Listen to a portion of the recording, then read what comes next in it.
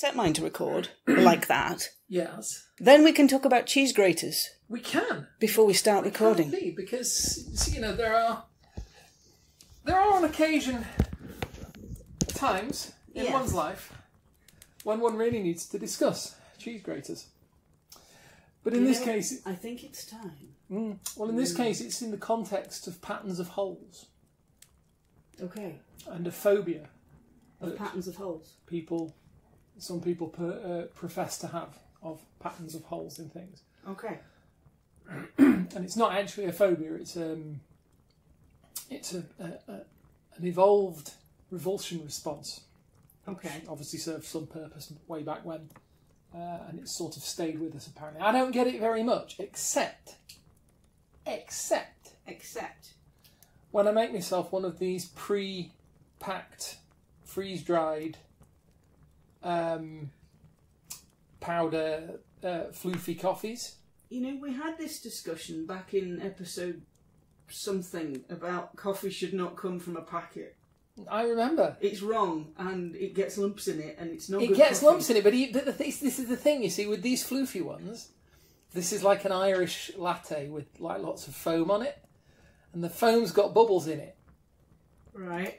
And the bubbles are kind of making me go like, I should expect so. It's come out of a packet. I'm just saying, you know, this is Woman, when you put this the is not good coffee. You floof it up. It smells nice. Yeah, but packet. It's just the bubbles, and it's like the pattern of they look like spiders' eyes, and they just kind of make me go like that a bit. Well, they will do if you think you've got a mug full of spiders' eyes. They're all peering at me. They're going to be kind of like pomegranate seeds when you eat them. Oh no. They're all peering at me. They're all glittering. I can't drink my coffee. It's never stopped you before. I've never thought about it as spider's eyes before. It's just...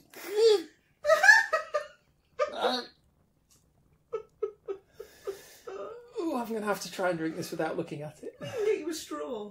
I'm fine. I don't think you can drink coffee with a straw anyway, can you? Yeah, you can. Isn't it like a rule? Get metal ones from, like, your favourite online retailer. Can you? Yeah, other online retailers are available. Your favourite online retailer.co.uk? Well, possibly. Depends where you are in the world, really. Well, yes, obviously. I'm not saying everybody should go to co.uk. I'm saying, you know. Yeah. But yeah. Metal straws. And spider's eyes in your coffee. Yeah. So you don't have to drink the spider's eye part of your coffee. Which is, to be fair, a conversation that only a pagan household would have. Well, this is probably true. You see, eyes of mute I could have dealt with. Yeah, I know. They're like grapes.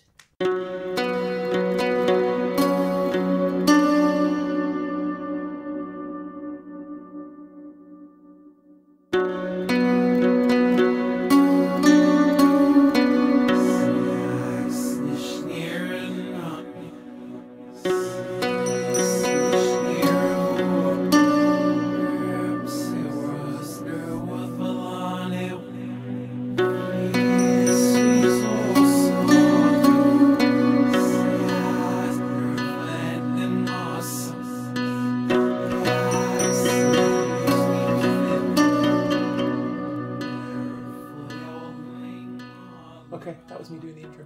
Hello. Hello. Hello, lovely listeners. Hello. Hello. Please excuse my wife, she's drinking coffee. Coffee. Coffee. Cordo. Cordo. Now you're going to have to explain that one too. No. It's much more fun if I don't. You're going what is going on? You're going to struggle to find a reference for your notes on that one. Yeah, I am actually. Yeah, I'll do my best with it. It'll be fine. Alright, carry on then. It'll be fine. Lovely listeners, the last time we had a chat, we were talking about the ethics and practicalities of using runes in an oracular way. We were. What you might have realised on coming to the end of that episode is that when we originally recorded the discussion, it ended up at quite a long time. So we've cut it into 2 episodes.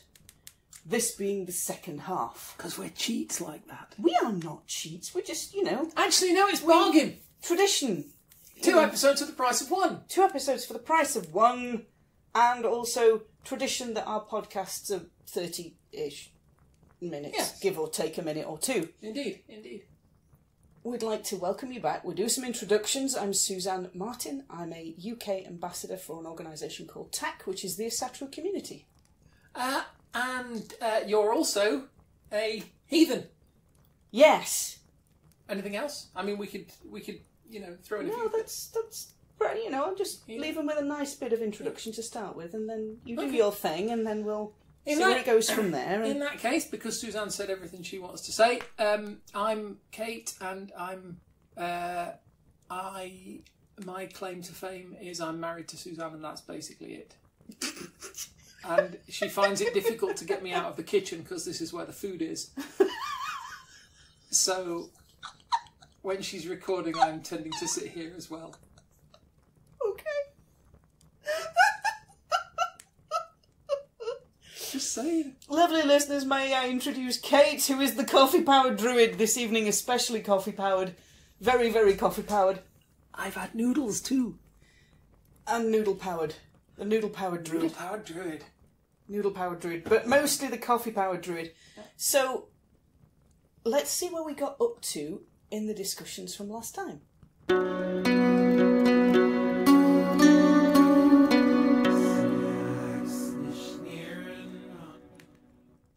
The other thing I find very, very important is if you're going to go do an event and read runes for people at an event, when you first arrive, find out where the loo is.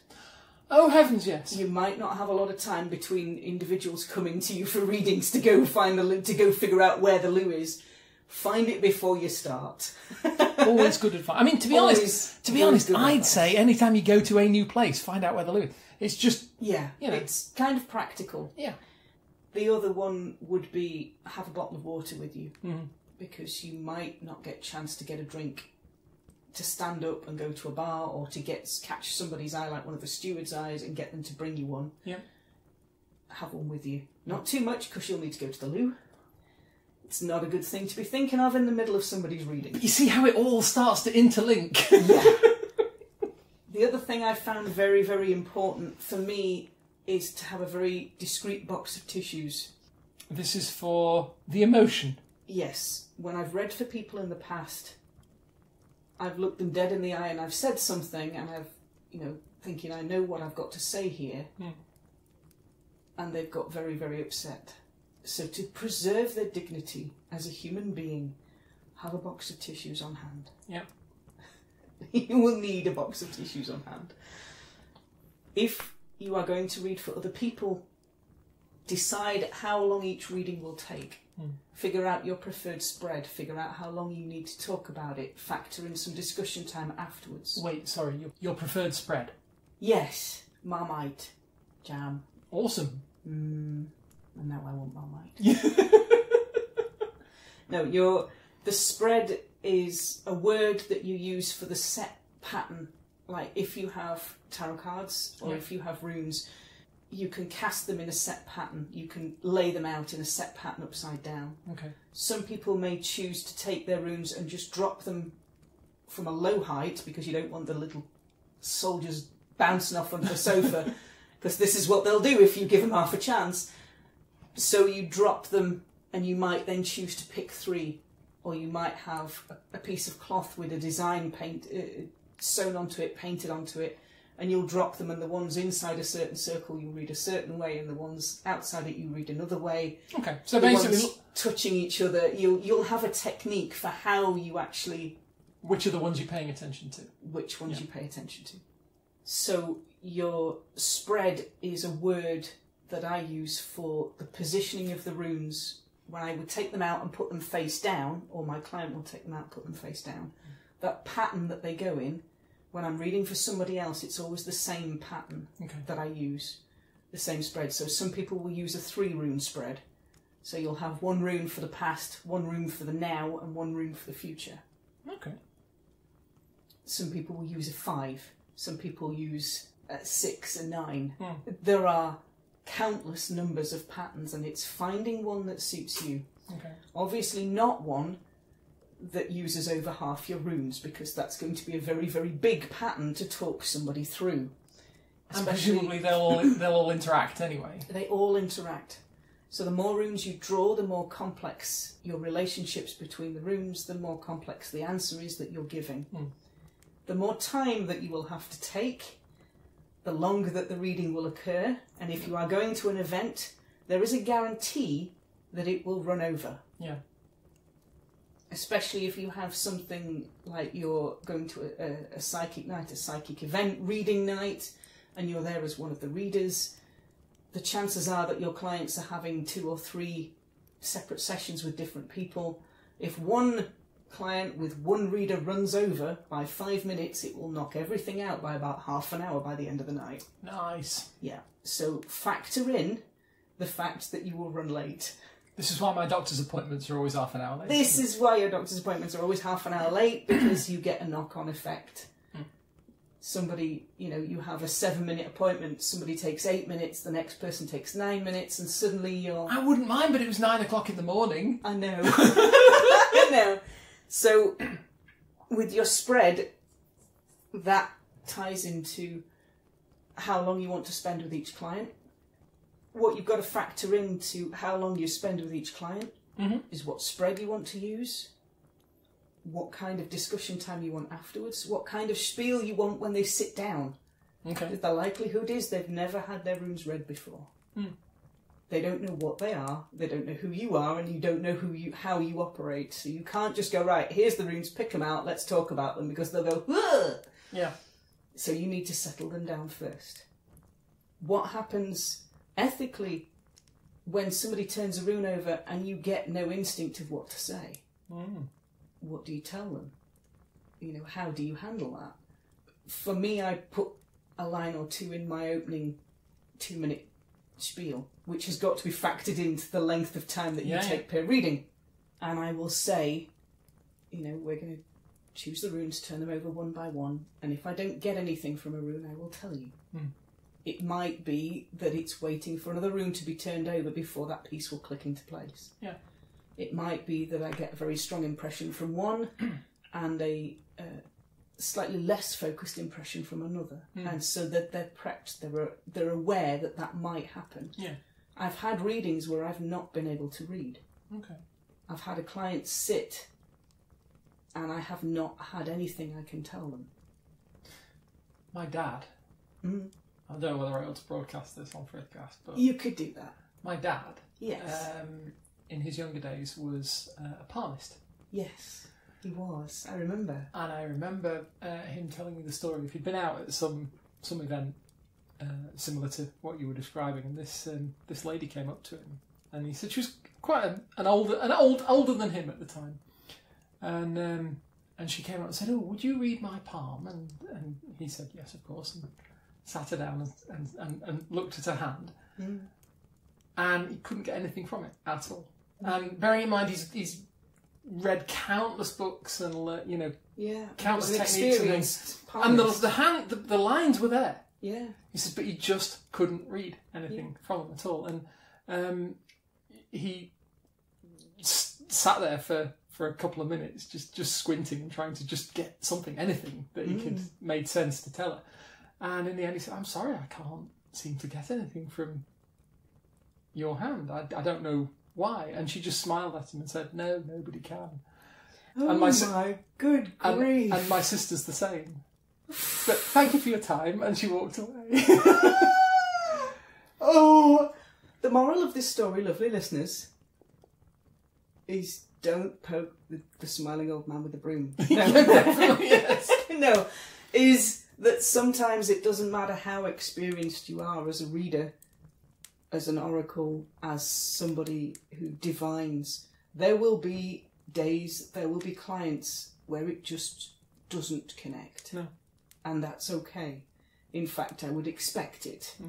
Because if you go into every reading expecting that you're going to get this wonderful connection and this spiel, when it doesn't happen, you're going to be knocked for six.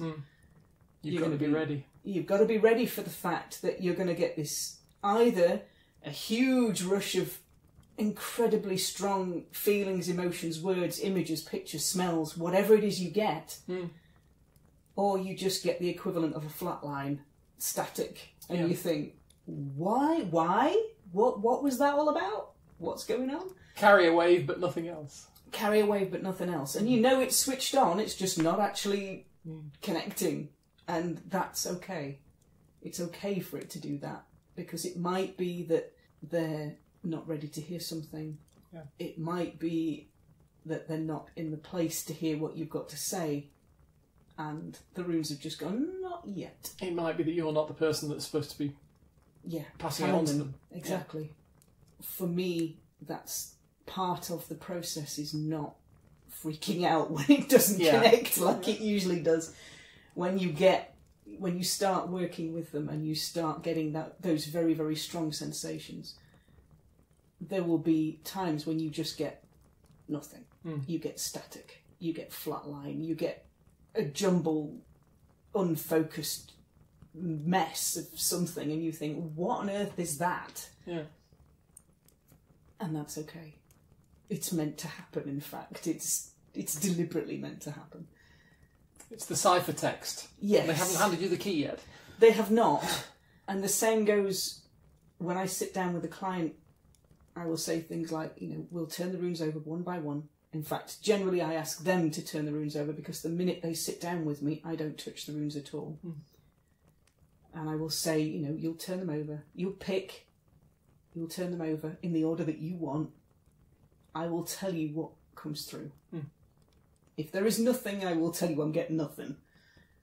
But the likelihood is when you get to a point, you'll start getting images, words, and you'll look at your client and you'll think, your brain will kind of go, can I say that?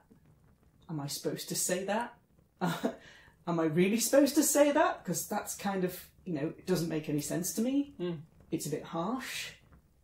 Am I, clearly this person's not looking very happy. If I tell them this, are they really not going to be very, very happy with me?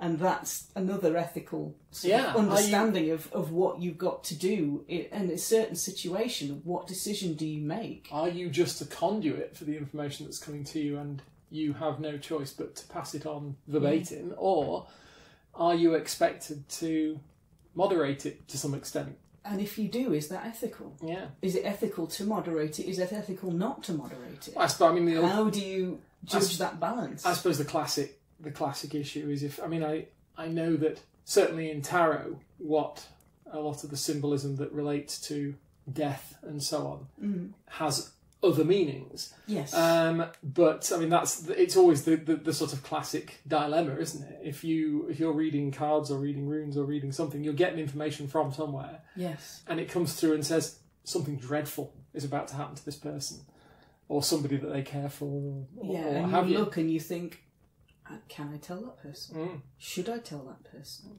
Have I got a duty to tell that person? Am I the one that's got to warn them it's got to happen? Yeah. So as a reader, as a diviner, as an oracle, you have to make that ethical decision. And there is no legal overseeing body to tell you you've done it right. No. But again, UK specific, let's not forget that the other edge of the sword of telling everybody that it's for entertainment purposes in order to comply with the regulations means that some people at some stage are going to come to you thinking it's for entertainment purposes. Yes. And you hit them with something like that. Yeah, you look them dead in the eye and you tell them something. Yeah. That makes no sense to you as a caster, as a reader, as a diviner, whatever word you want to use for yourself. It makes no logical sense to you at all. And you look at that person and you think, my gods, am I supposed to say these words? And you say those words and that person goes sheet white, then you've said something that's hit home. That's why you need your box of tissues. Indeed. Because they're just in cases. But you end up with the difficulty. First of all, everybody has to be, if you'll pardon the Christian illusion, everybody has to be singing from the same hymn sheet. They do. Have the same expectations of what this session is going to be. Your beginning blurb, the 2-minute beginning blurb that I use, sets the expectations. What it is, how long it will take, what's expected of that person, the things that may or may not be talked about. Yeah. And the expectation at the end is, if that person wants to comment on what you've told them, do you allow that as a reader, or do you just say, you know what, I don't need to know what this is about. You've had your message, and have a good journey, and off you go. Yeah. Or do you say to them, if you know you do want to comment on what's coming up, save it till the end, so that it's not influencing the other rooms that I might turn over in the process. Which is one of the I may be being a little unfair, but it would strike me as a quality of the more shady oracle type who is looking for constant feedback from the person in order to tailor what they're saying. I don't ever want that. No. I don't want feedback from the individual that I'm reading for during the reading. I'll take it afterwards. But it's a way to keep after is sterile, different. I suppose. Yes. Is to keep a sterile environment and make sure that you're not, you know, inadvertently cold reading from them or Yes, or, you know, your other ethical issue is if you're talking about a certain thing and you're giving them the understanding of one room and they say, oh yes, that's to do with so-and-so, you'll then, however unconsciously, be thinking about that and missing the potentially subtle connection of the room next door to it that connects in a different way. So I tend to say to somebody, if you'd like to talk about it at the end, you're very welcome to. You don't have to. There is no expectation on that person to disclose what they think it all relates to.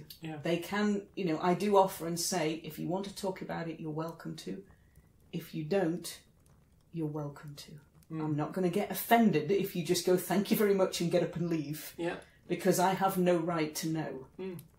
And you have to kind of deal with that unfinished ending in a way, in about 2.5 minutes before your next client comes in and sits down. And if you're running late, they're already hovering. And they're already waiting to come and sit down and sit with you.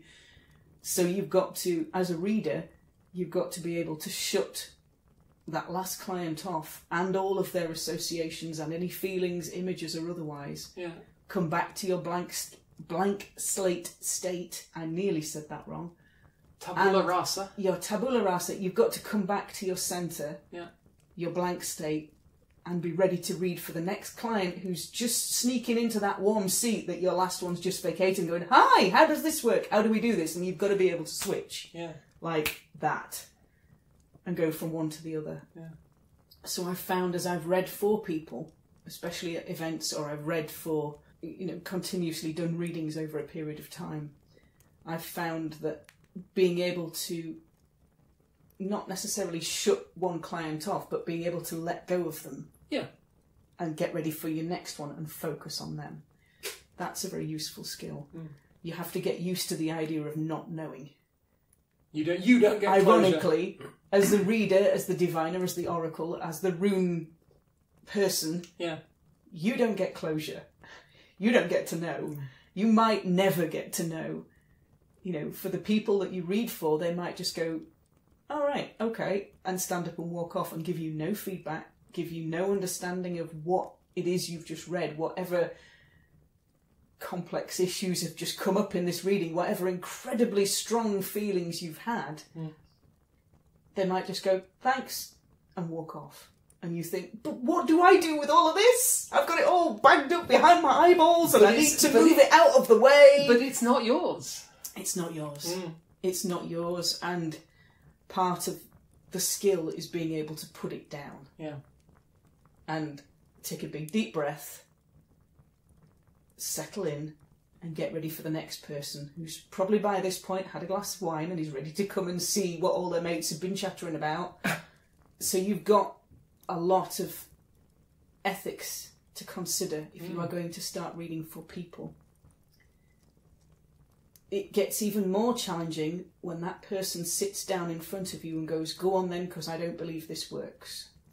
Well, that goes one of two ways. One of them, it ends up with them going sheet white. Because you sit there and you hold firm to your skills and you know you can do it. Because when they sit down and say, I don't believe you, you get a seed of doubt. And it's whether you as a reader or an oracle or a diviner choose to let that, in that moment, choose to let that seed take root, and you start doubting your own skills. Because it's your confidence, and you have faith that these things work. Yeah. I know that my runes work. And I also know that if a skeptic sits down with me, that's where the fun really begins.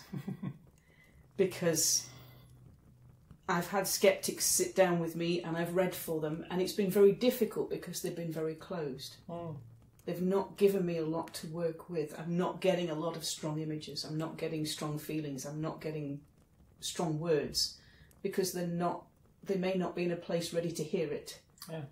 They're being afraid. And this is they're not being defensive. This is not me reading them as an individual. I was going to say, reading the runes that they've picked out. We obviously try to discourage people from, as we were just talking about a couple of minutes ago, you obviously try to discourage people from physically or verbally feeding back to you. Yes. But we're not talking about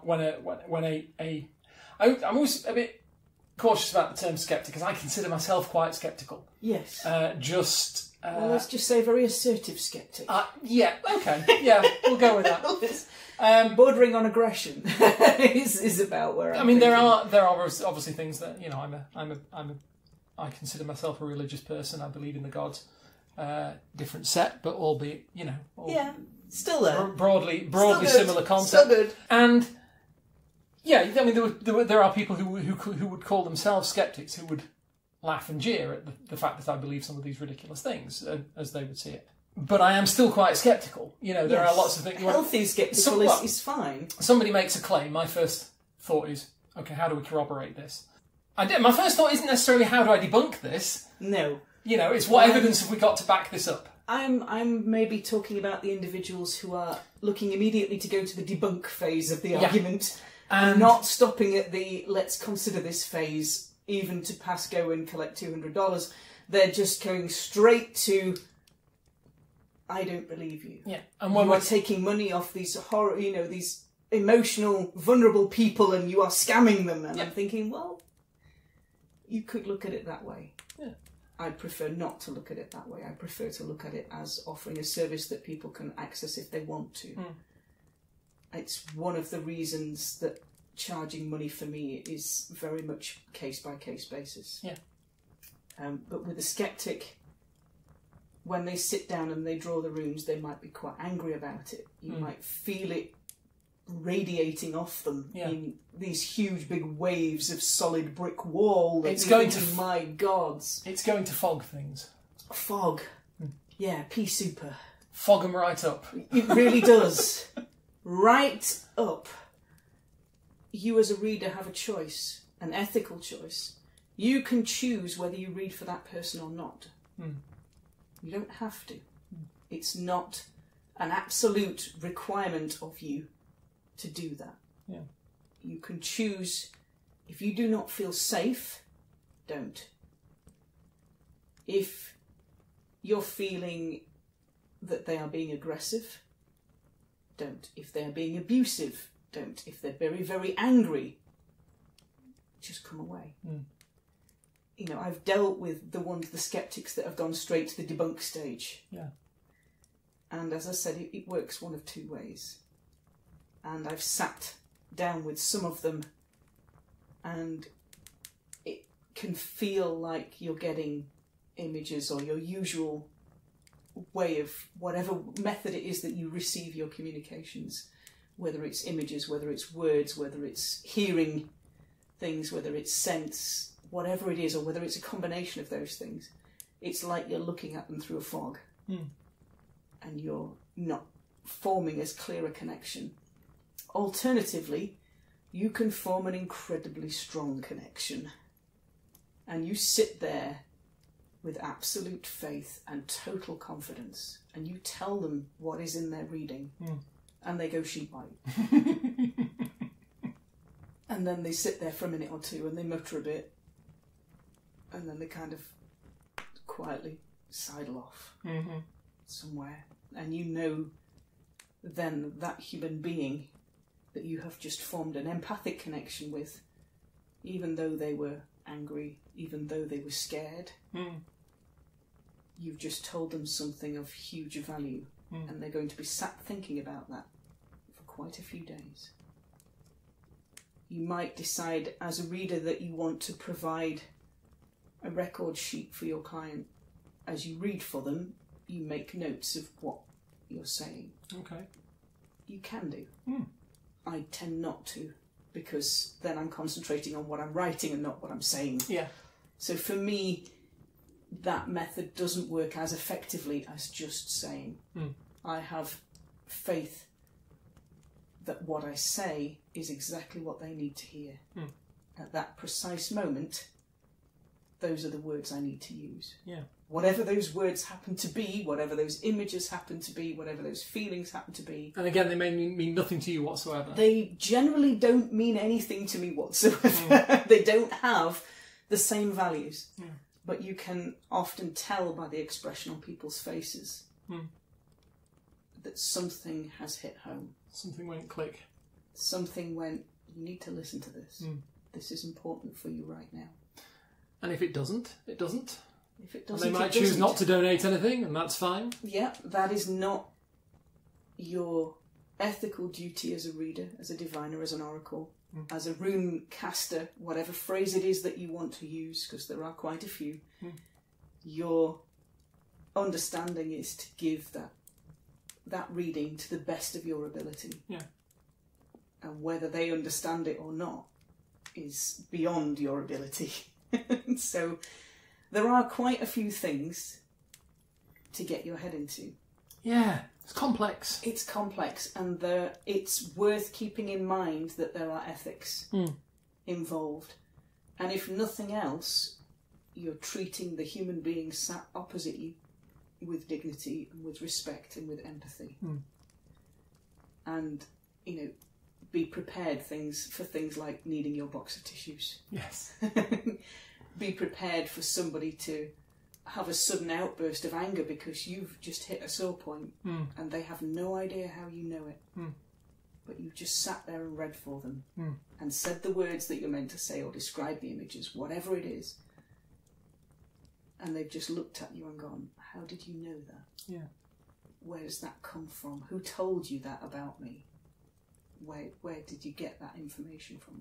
You turned the runes over. It's sat right there. Yeah. It's in front of me. I can't not tell you what's written there. I can't, oh yes, everything's wonderful, when, there's a period of immense change coming through. So there's a lot of things to consider. So it's a bit more of a serious episode this time round. About... But subject matter warrants, I believe. Yeah, probably does. There are a lot of things to consider. There's probably quite a few more things to consider that I've managed to not touch on, but they generally are things like circumstance specific. Yeah. If you want to cast for yourself, that's the way I started. Yeah. I started casting for myself and reading for myself. That, to me, is one of the most powerful self-reflective tools I can have. That is a way of getting to know myself, of getting to honestly take those questions and those issues inwards and seeing what comes out and going, yeah, okay, I can work on that. I can look at that. I can understand that a bit better. I can use them to help myself to start with. And then I started reading for other people. Yeah. Friends and family first, and then complete strangers that I didn't know. And I can now, I don't know how long I've been casting for. As long as I've known you, certainly. Easily. Oh, that puts it about 8 years, but I'm fairly certain it was a good few years before that.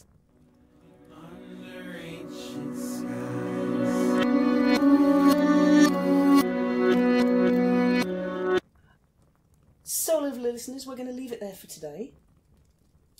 We hope you've enjoyed listening through the second part of our discussion on ethics and practicalities of using runes in an oracular way.